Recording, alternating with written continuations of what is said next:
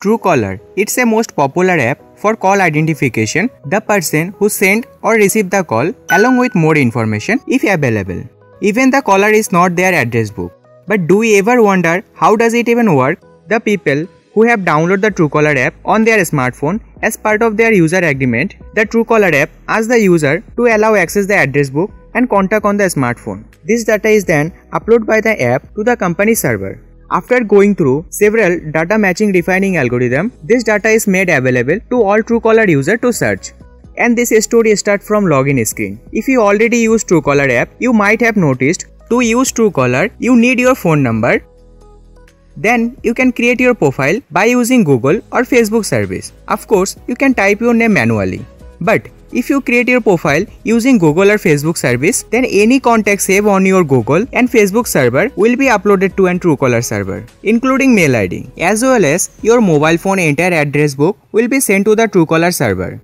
These are organized into record and each number assigned a Truecaller ID. When someone searches the number using Truecaller search, the caller ID associated with the number will be displayed. So, out of the 1 people who know you and have your contact number against your name in their phone, if even one person use the Truecaller app, your contact number and name would end up in the Truecaller database. Remember, Truecaller also can detect even other call like WhatsApp, Line, Viber or Telegram. Guys, Truecaller sometimes can show you the incorrect name. The reason of that may be lots of people save your wrong name in their phone book or you provide the Truecaller wrong information. But you can easily change that after installing Truecaller app, as well as more information. Basically, that's how Truecaller works.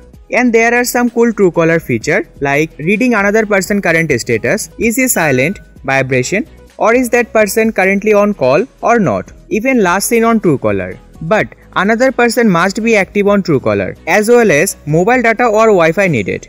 Same way, any other person can see your all these details. But don't worry, you can turn this feature off by going to in Privacy Center.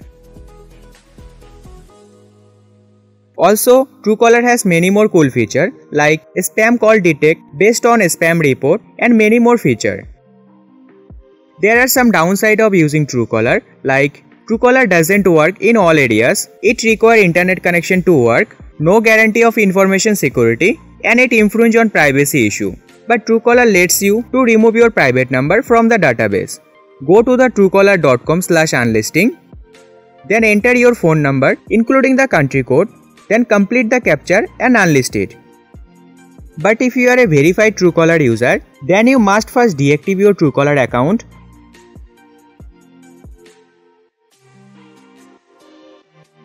Then you need to unlist your phone number. Please note, it can take up to 24 hours before the number gets removed. So, is Truecaller safe to use? As like all application, it takes certain amount of permission to work properly, like contact, SMS, microphone, photos, videos, etc. And they claim all Truecaller user data is safe and Truecaller doesn't sell user data.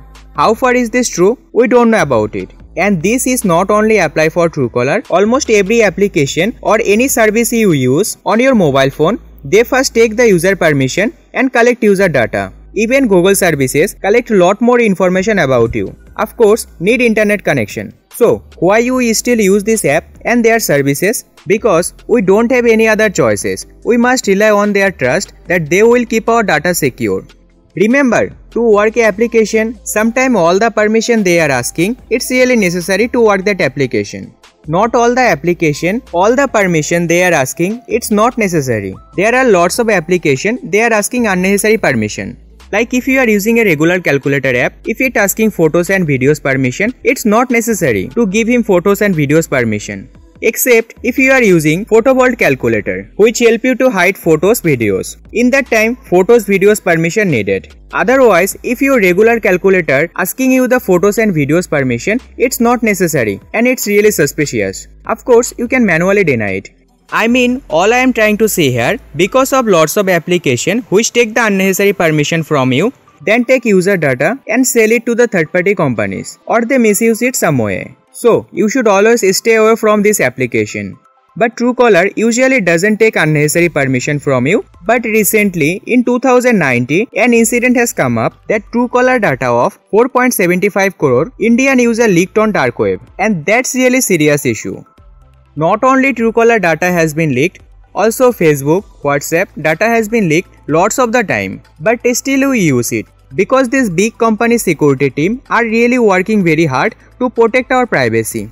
Of course, sometimes mistake can happen, we have to agree on it. Now we can decide, do you want to use it or not? Yeah, it's completely up to you. Guys, as you can understand, our smartphone is always compromised with third-party application or third-party services we use. But if you really care about privacy and data security, then you can go with feature phone. It may relatively be more secure than your smartphone because it don't have internet connection, don't have so many application or neither have so much option. Guys, there is nothing 100% secure and most of the time our sensitive information get stolen for our own mistake. So that's why you have to use things wisely to make it more secure. I saw that in some cases or some situation, old is gold. Yeah, it's true, sometime or some situation, but not all the time or not all the situation.